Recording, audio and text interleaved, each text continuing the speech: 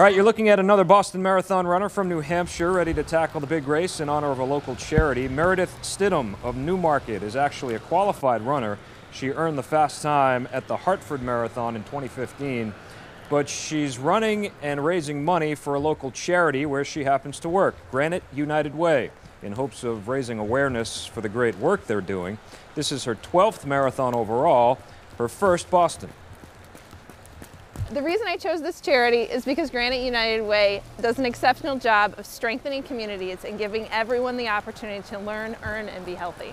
I love the Boston Marathon because it is an incredible way to show how the strength of community can come together to make the seemingly impossible possible.